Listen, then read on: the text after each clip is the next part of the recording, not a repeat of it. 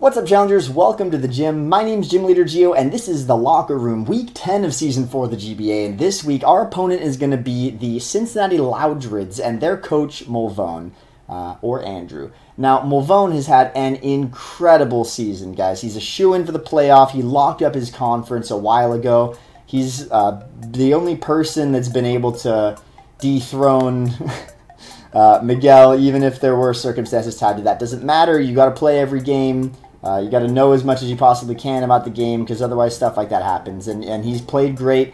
People really made fun of his draft, but as you guys will see, it matches up pretty well against me. But overall, he's just a great player, and he's really taken very well to this format, and he's done a really great job this season. I think he's 8-1, or he played Shady last week. It's possible Shady won. I'm not sure what the outcome of that match was. I only really watched last week. The only matches I really watched. Normally I watch all the GBA matches. I try and watch it from everyone's perspective, but this last week I only really had time to watch my friends, so I watched Miguel's and I watched Hank's, and I think I tried to watch some of Shady's, but I think I fell asleep watching it.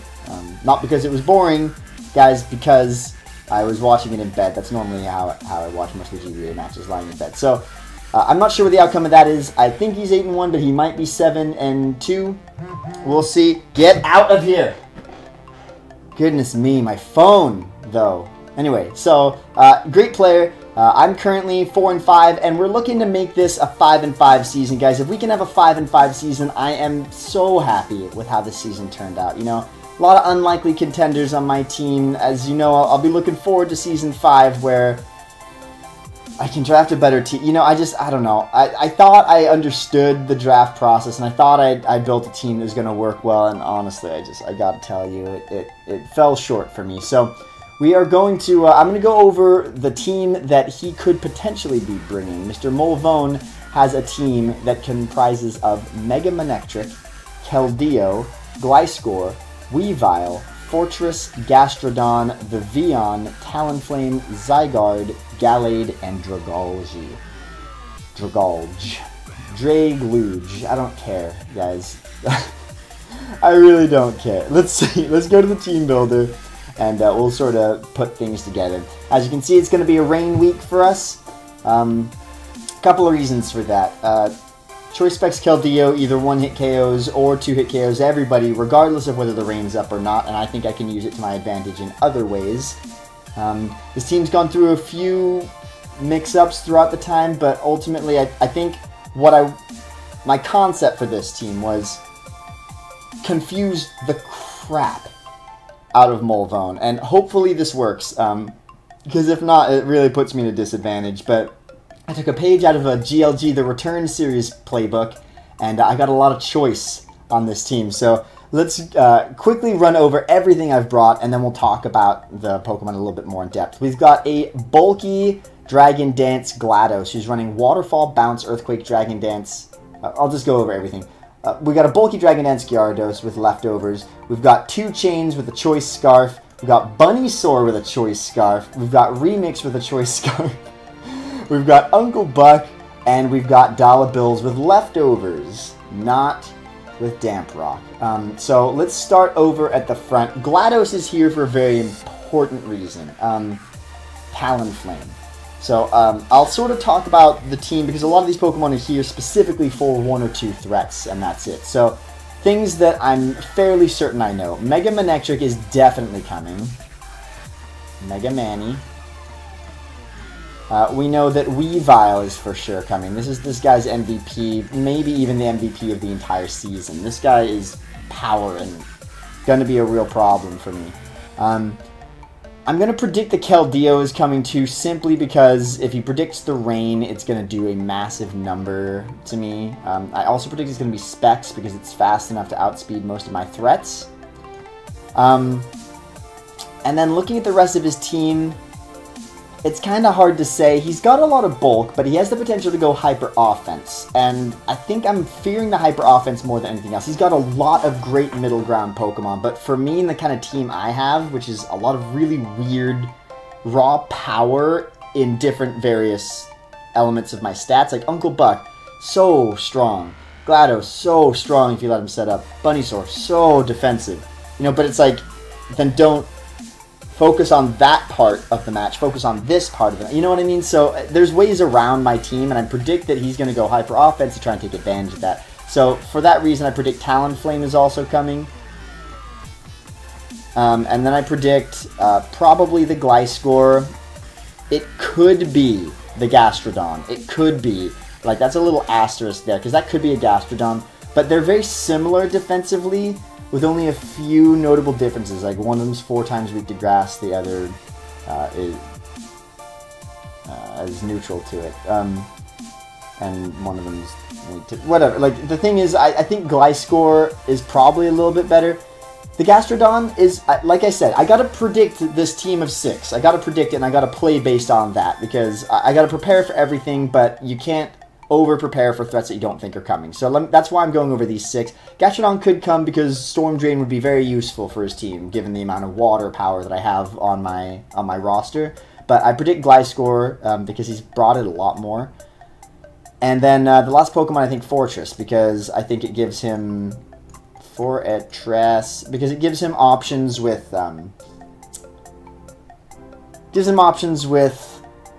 rapid spinning and setting up hazards of his own, and he's got a slow Volt Turn from Momentum. So that's the 6 I predict he's bringing. And we kind of look at this and we see, well, we've got 4 blazing fast threats, a pretty fast defensive Mon, and then Fortress. And so I looked to that and I said, you know what? Speed has got to be the way to win this match is to get to the finish line, guys. So that's what I'm trying to do here. I'm trying to get to the finish line. This is a finish line flag, guys. That's what this is. Finish line flag here. I'm not going to waste the time drawing within the lines, guys. I'm drawing with a mouse and there's a little bit of lag. It's very hard to do. Okay, fine. I'll try and fill in the boxes all the way. This is what you guys want. This is what you got. He's gonna have like a pole head at the top. You know, it's gonna be like an eagle. It's gonna be like a bald eagle at the top. It kind of looks like a Vullaby. Doesn't that look like Vullaby a little bit? Like a little baby chicken? No, that's a bald eagle, guys. So you're welcome for that.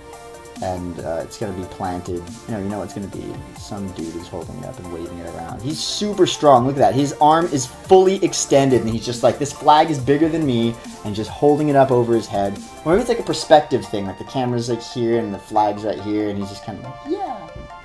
Maybe it's like that. I'm not sure, but this is the 6 that I predict he's bringing. And so to that, I thought, these Pokemon are all really fast, but they're not so fast that I can't outspeed them with Choice Scarfs. And a lot of these Pokemon, if outsped by a Choice Scarf, get kind of devastated. So, GLaDOS, I was considering choicing him just to go stick with the theme, but there's really no point, and I need him for very specific reasons. So, Dragon Dance once. I mean, I can find turns to Dragon Dance with GLaDOS all day. And if I do successfully find that opportunity, a Dragon Dance will be the same as me being Choice Scarfed, except that I also get an additional power for it. I'm going bulky set with leftovers because that means GLaDOS can switch in on a Talonflame and either take it out with a Waterfall or get a setup option off for myself. It just gives me an option to Talonflame so that he doesn't just get a kill every time he switches in. It also matches up relatively well against Keldeo. With the bounce, I can one-hit KO it. Of course, Keldeo will outspeed, and so we have to play around that.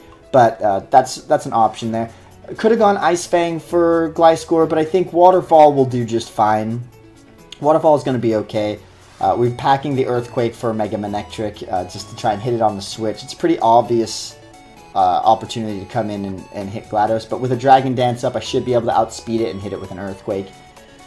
So there's that. I was considering bringing Rocks because that would hit, that would hit Talonflame. It would also hit Vivillon.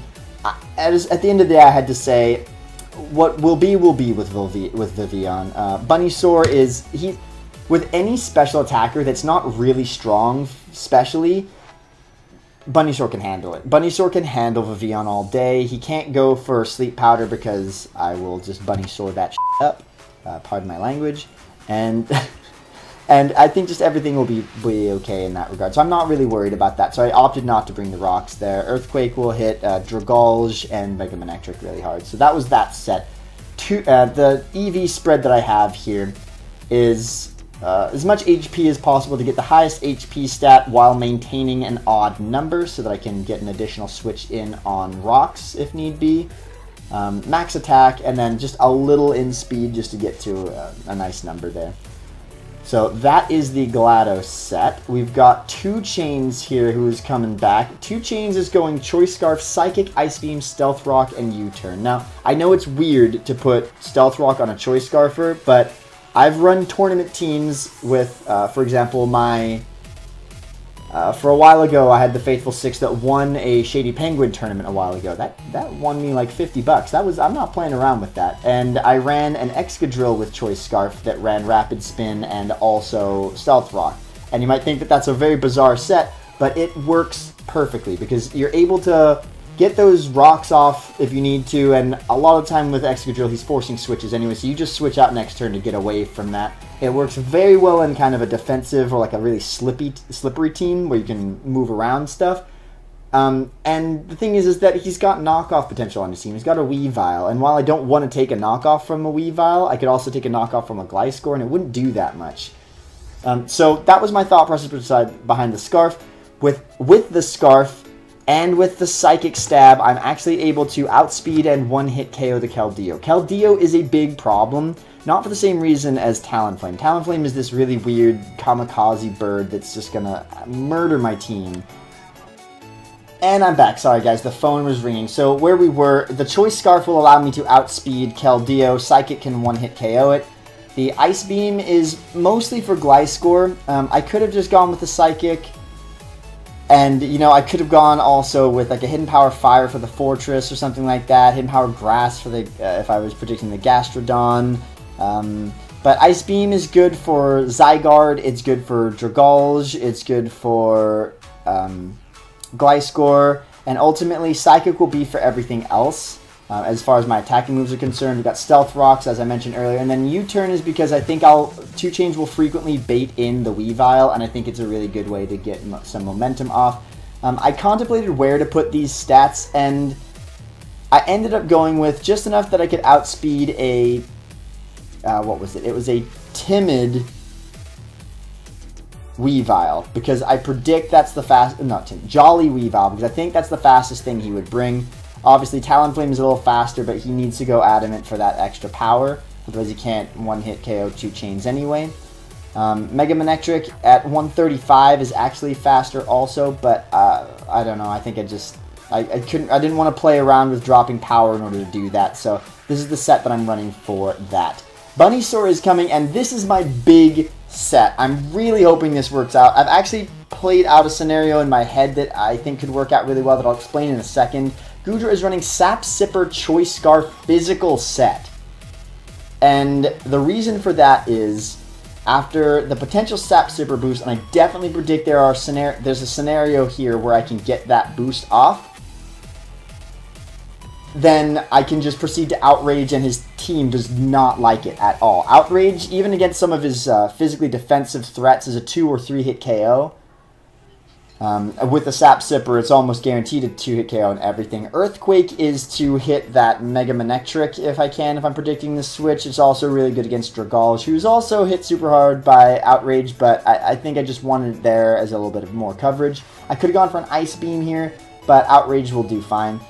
Fire Punch is there for the Fortress, who otherwise walls most of my set, and the superpower is to guarantee a 1-hit KO on Weavile, and that is the big thing. Bunnysaur's job today is to come in as a revenge option or a U-turn option, where I think he will bring in Weavile. Because he's going to predict that he'll outspeed, and he'll either go for like a knockoff predicting my switch, or like an Ice Punch, just to really guarantee the takeout. He's not going to go for an Ice Shard on me. I don't predict that. And if he does, it won't kill me, and I will kill him back. Bunnysaur is the anti-Weavile. I know it's bizarre, but it is the one thing that I can confidently say will bait out the Weavile, and he'll be able to take it out. That is Bunnysaur's job this match. He's running just enough speed EVs to outspeed a Jolly max speed Weavile. I put as much as I can into attack so that I'm hitting really hard. I put the rest in HP to get an odd HP stat, and then with the dump I just put into special defense. No special attack since I'm not running any special attacks on this guy. Remix, my third choice Scarfer. Remix returns to the fray. He's going to be a really safe switch-in for me to a lot of things. He's got a lot of really great abilities on some of his Pokemon. Gastrodon has Storm Drain, for example, and he packs Scald, and he's probably going to go for it a lot because my team has a lot of physical threats, and he's going to want to get the burn off. So I can switch into Remix and eat that up. Mega Manectric is a really weird Pokemon for his team because before he Mega Evolves, he has Lightning Rod. And so you can switch in with Ditto on that Lightning Rod, trace the Lightning Rod on the non-Mega Evolved Manectric as he Mega Evolves, and he goes for like a Thunderbolt or a Volt Switch or something like that. And then I eat that up, get the special attack boost, and with the Choice Scarf, I'm actually then faster and hitting just as hard as a Mega Manectric, but I can Volt Switch and he cannot. So that's a really big, a couple of those moves there that I predict Remix will be useful for. He'll be useful if I want to get some Rapid Spin off or something like that, because he can switch in on Fortress. He's really good for scouting sets, predicting whether or not people have, you know, you can look at a set and see whether or not they're scarfed, or predict if they have a choice of some kind. You can see hidden powers and stuff like that, and that's him. Uncle Buck is coming back because I decided to bring the rain this week.